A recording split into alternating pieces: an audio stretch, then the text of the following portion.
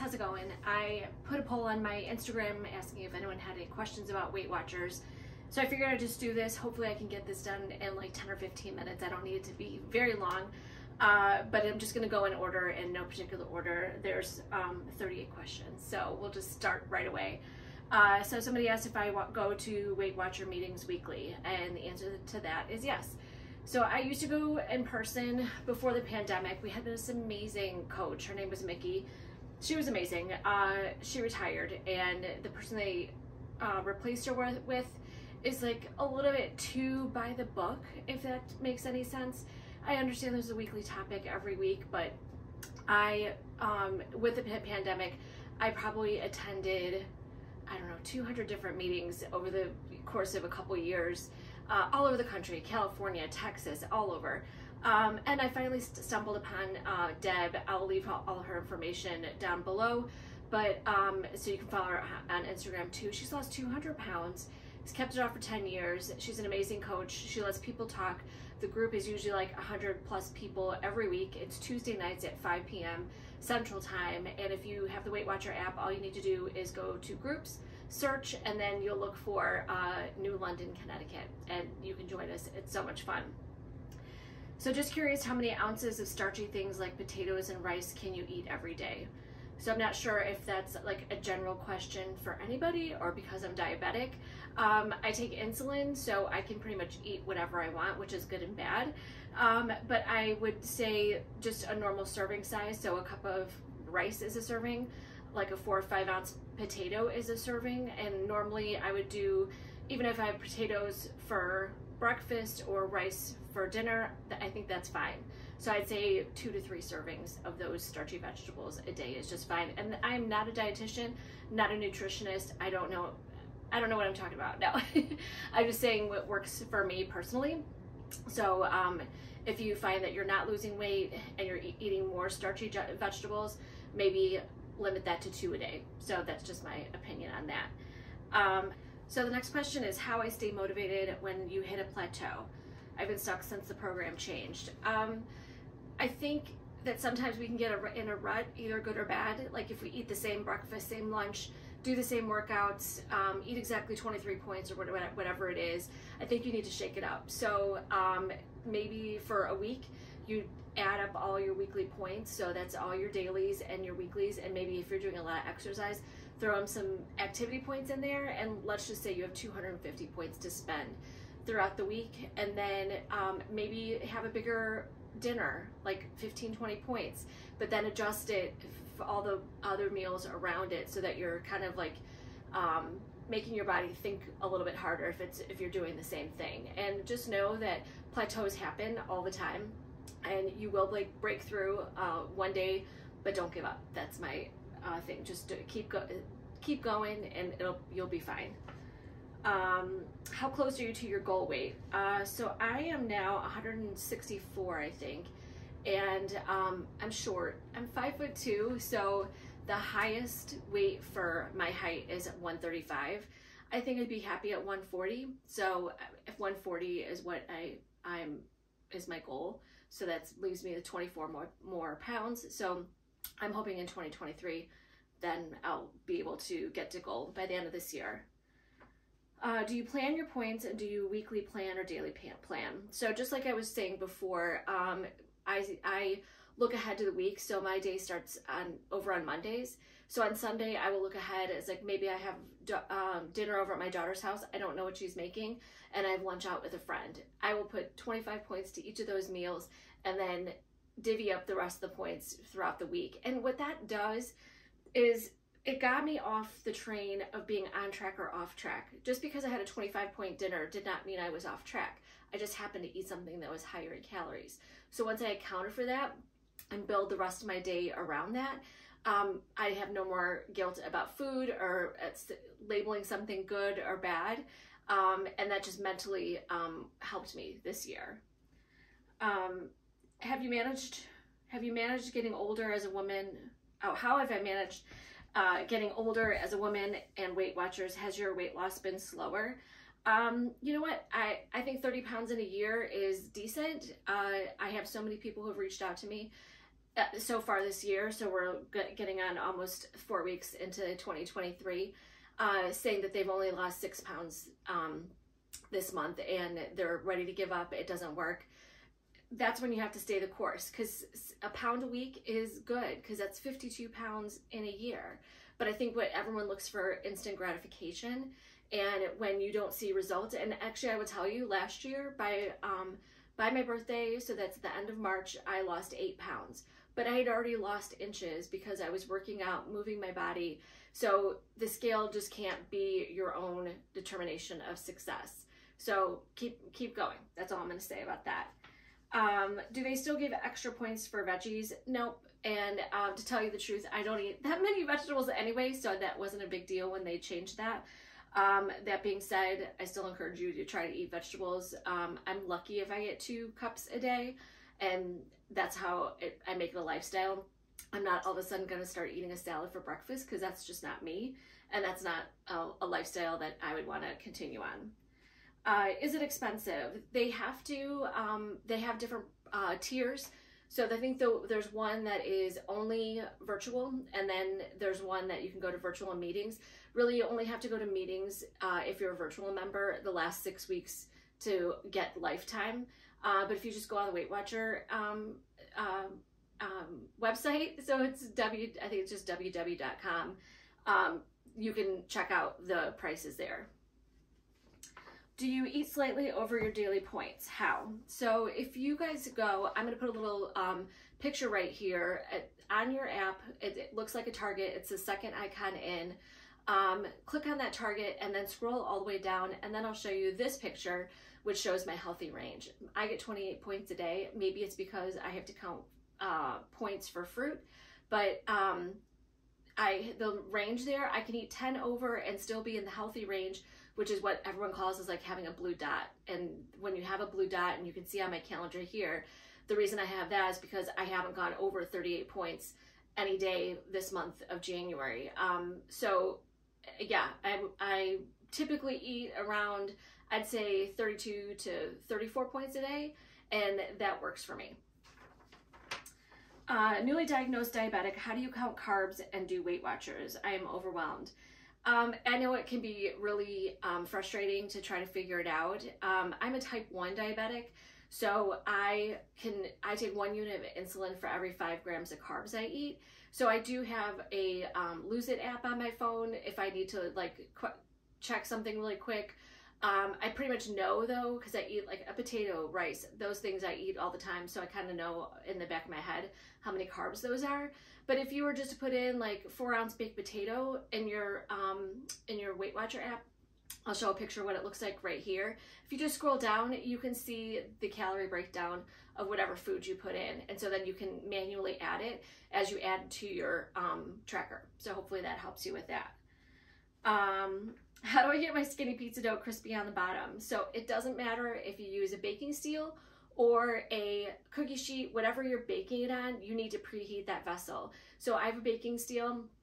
I do have a discount code if you guys want to check it out. It's Biz10, gets 10% off. I jumped up for joy because I tried to get a discount code with that company for years. I preheat that for 60 minutes at 500 degrees. So if you're using like a jelly roll pan, which is like a heavy duty cookie sheet, put that in there for at least, I would say, half hour, 45 minutes. I would do it at 500 because I don't know if they can go that high. I would cook your pizza at 450, but just preheat that vessel, because what happens is you want the pizza to start cooking from the bottom and the top at the same time. I'm not losing anything and staying with points and literally down 0 pounds in 4 weeks. So there, I would say maybe you might not be eating enough. If you are working out, you might want to add some activity points in. Also, like I said before, if you are doing the same thing over and over again, like same amount of, you know, oatmeal for breakfast, a turkey wrap for lunch, and whatever for dinner. I think you need to shake things up, and don't get discouraged. I think your body can get used to certain things and it just likes where it's at. So once you start changing things, maybe changing a workout, maybe walking 20 minutes in the morning before you eat breakfast, just sprinkle in some things that are a little bit different and see if that doesn't jolt your body to moving in the right direction. So my favorite snacks. So that's probably the biggest question I get. I don't really eat a whole lot of snacks because since I have to take insulin every time I eat, that means I have to take another shot of insulin. I already take 4 shots as it is a day, sometimes more if my blood sugar seems to be high and I have to correct it. But I do like Safe and Fair's binge-worthy popcorn. I'll leave a link down below. That's like, popcorn is like one of my favorite go-tos. And pretzels. I like pretzels too, because you can get a lot, like just the pretzel rods. You can get like a half a cup for like 4 points. And then if you dip it in like hummus or French onion dip, a tablespoon of French onion dip is only 1 point. So I'm not really a good person to ask about snacks, but I think I'm going to find a link of somebody who has like snacks from Trader Joe's. So I'll leave that link down below. How is the new program different? So previous to November of 2022, everyone had a personal plan and you could pick your personal food, your 0 point foods. Now it's gone back. Everyone has the same 0 point foods. Except for me, since I'm diabetic, I chose the diabetic plan, so I have to count points for fruit. That does not deter me from eating fruit. I love it. So I'm still gonna have my mandarin oranges and my cup of grapes and everything and just count the points and not even think about it. I can't find the recipe builder. I'll put a picture right here of where you can find it. It's up in the right-hand corner of your app and it says create. And if you just do the drop down, it says build recipe, and that'll be in your library as long as you have it. So I usually do mine since I share them on social media. I'll just do My Busy Kitchen, chocolate chip cookies, My Busy Kitchen, vanilla bean scones. So I know that they're like my recipe, even though I know they are. And then you can share that link with anybody else and they can track directly from that link. What do you do when the point value is ridiculous, like 4 points for a tablespoon of jam? Just track it. It's okay. I do the same thing with my 2 tablespoons of International Delight. I think that costs me like 50 calories, but it's 4 points. And in the back of my head, I'm just like, it's okay. I track it and I move on. Can you eat more than 1 serving of 0 point foods and still consider them 0? Yes, you can, absolutely. But I think they chose the 0 point plans because who's going to binge eat chicken breast? Maybe you could, I don't know. But I would say if you are noticing that you're not losing weight and you're eating 8 ounces of chicken breast, maybe bring it down to like 4 and see if that changes anything. How do you make pickled jalapenos? I actually buy them and I'll put a picture right here. They're just from Walmart and they're delicious. I put them on just about anything. Doing all the things and not losing the last few pounds. Any ideas? Kind of like what I was talking about before. Just shake things up. Maybe one day, if your daily point, like my daily points is 28, maybe I have a 40-point day, and then the next day I have a 20-point day, but between those 2 days, I'm still eating the right amount of points, just to shake your body up and see if that doesn't unstick you. Is it hard for you tracking? What tips can you give? So I used to not track if I thought it was bullshit. So like the coffee creamer, but I realized that it's just data, and I basically do it as I'm finishing a meal. So it only takes like literally, and if I'm really busy that day, I do take pictures of everything I eat, and it takes me literally 5 minutes at the end of the day. I'm going to show you right here. There's also a record button, so you can just hit that little microphone and you can search verbally, and you can also do emojis. I'll show you what that picture looks like too. So you can just put an emoji of avocado and it'll show things, and so you can track faster that way. But if you just look on your phone, I bet if you have an iPhone, you could see how many hours probably you were on your phone today. I'm pretty sure you can carve out 5 minutes at the end of the day just to track your points. And I am proud to say I have tracked every single day even with 60 and 70 point days when I was traveling, since December 26, 2021. So that's the longest streak I've ever had. And I think key to my success last year. Do you weigh your food before or after it's cooked, like frozen French fries? I normally do before. So if it says 3 ounces as a serving, I weigh it before when it's frozen. It doesn't really matter. I think it's still going to be the same weight before or after you cook it, especially on a frozen food like French fries. But I definitely weigh it before. I always join and then don't stick with it. What's the secret for not throwing in the towel? Is getting the mindset that it's a diet, because I think once you make it a lifestyle, it just becomes your routine. And it took me probably 3 months to change that mindset of I'm on a diet to wait a second, I am actually using Weight Watchers as a lifestyle. And that's when things started to click and it became easy and I didn't feel I was depriving myself. I treat Monday through Sunday exactly the same. I used to, like, every Friday just eat like an asshole from Friday to Sunday and then, you know, have to do damage control the following week. All it did was keep me on the hamster wheel of gaining and losing the same 5 pounds. So it takes time, and it'll take a long time for you to even notice any changes in your body. Like, it took me probably 3 or 4 months to see a difference, but I just kept going, and that's the key, is just not giving up. I need some lunch ideas for work. I love soup for lunch because you can make a big pot at the beginning of the week. I will recommend, though, if you have a soup that has noodles in it, to keep the noodles separate and then just marry the two. So I'm going to leave links down to some of my favorite soup recipes that are easy, low point. I've got a broccoli cheddar soup, a potato soup, lemon orzo soup, all super low in points. I also like to sip on those like late in the afternoon. If I'm feeling hungry before dinner, just a cup of soup that's hot kind of fills me up. Turkey wraps are always really good in the low carb wrap. I'm going to also leave a link for my friend Steph. She has an amazing blog, and she's got thousands of meal prep ideas because she actually goes into work. I work at home now, so it's not the same as when I work downtown. So I'll leave her information down below, and you can follow her, and she's got great advice. How long have I been doing Weight Watchers? Since 1999, on and off. My sister and I joined in 1999, and we lost 70 pounds in 15 months. Kept it off for years until my husband got sick in 2007, and then all of a sudden his needs came before mine. He passed away in 2014, and I coped with that loss pretty much eating like an asshole and drinking a lot. And I finally, in 2022, I was just like, I gotta do something different, because I can't keep saying I'm on Weight Watchers when I'm actually not doing the program. In 2021, there was 4 months that I didn't track one thing in my tracker. Not at all. Not just one thing. Not even like a cup of milk or anything. So what was I going to say about that?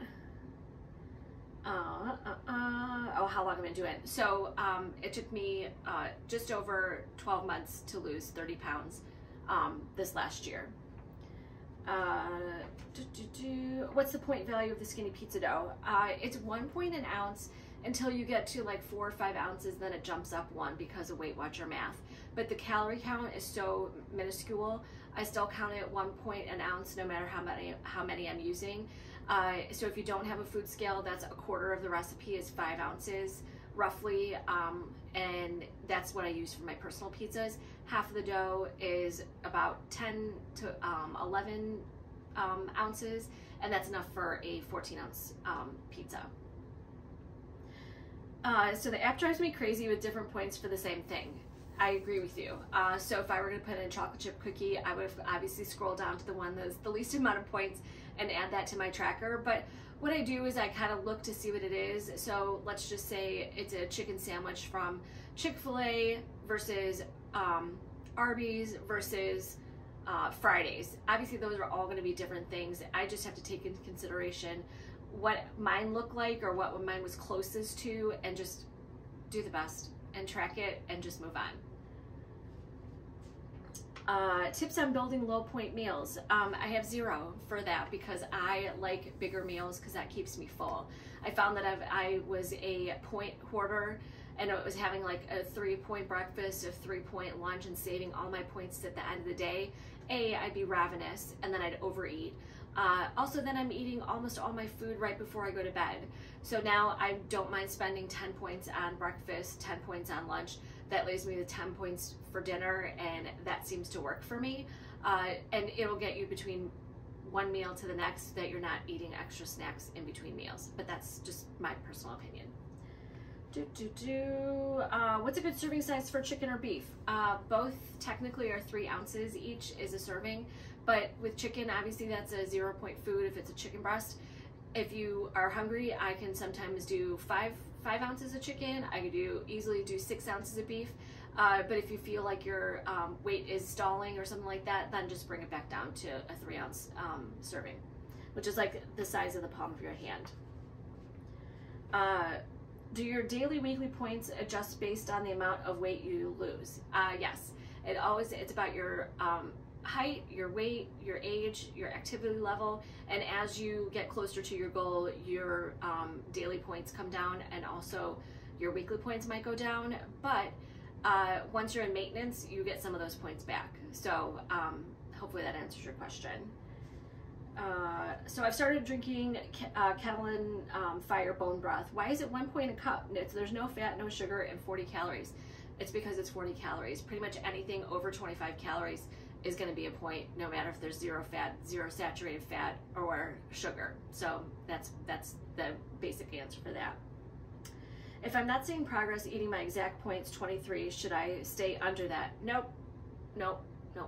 And in fact, I would even encourage you to someday have a 23-point day, and then maybe the next day have a 21-point day, and kind of toggle between it. There's no reason that you have to stick to exactly 23 points. And like I said, there is that window of eating 10 points over and still being in the healthy range. I encourage you, if you've not seen the scale move, to eat more food. And it sounds counterintuitive, but sometimes if we're not eating enough food, our body kind of like hangs on to what it has. And like, again, I'm not a nutritionist. This is just what I've learned over the years on the internet. So consult your physician or your nutritionist or whatever.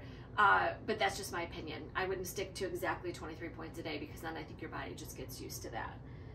We're almost to the end. Can you talk about swapping activity points and using weekly points? So because I'll show you what what this week looks like. It's almost the end of the week. I'll show you how many points I still have left in my weeklies, and that's because when I swim, I have my Apple Watch on, and it syncs with the app, and I get 8 points every time I swim, and I'm swimming 5 days a week. So that's 40 extra points that I'm getting. So it looks like I'm not using my weeklies, but I am. So and even if I go over into my healthy range, eating closer to 38 points a day, I never see a negative in my weeklies because I don't use my activity points, if that makes sense. And that's totally up to you if you want to eat your activity points. For me, I choose not to. If I was doing something strenuous like CrossFit or hiking 7 miles or something like that, yeah, I would want that to use that for fuel to get me to do what I want to do. But for me and the low impact workouts that I do, I don't think that I need to eat my activity points, but do eat all your weeklies. That is what they are there for. And I know a lot of people don't want to spend those points, but that's why they're there. Use your daily points, use your weekly points, and then the activity points is a personal preference. Do you feel like the new plan is working for you? I loved personal points, but now struggle. Are you eating anything different than you were before? Because I know some people are like, I loved having potatoes because they were free, and now I'm not eating potatoes, and now they're not happy, so they're eating other foods that they might not like. Just eat the foods that you like and count the points. I highly recommend that you don't eliminate any food group. I'm not, even though I'm diabetic, I'm not doing low carb or anything like that. Yeah, if you were having success on the personal points, keep eating like that and just count it however it is. And I think that you'll find that fits your lifestyle better and not really paid that much attention to what the points are at the end of the day, because in the end you're still eating the same food. Hopefully that makes sense. And that's it. So I hope you guys enjoyed this little Q&A. Hopefully this is not very long. The cameras, I can't even see how long I've been talking. But obviously if you have any more questions, leave them down below, and then maybe I'll do a subsequent video. But thanks for following along. If you like our channel, feel free to subscribe, hit the notification bell if you want to get notified of new videos, and we'll see you next time.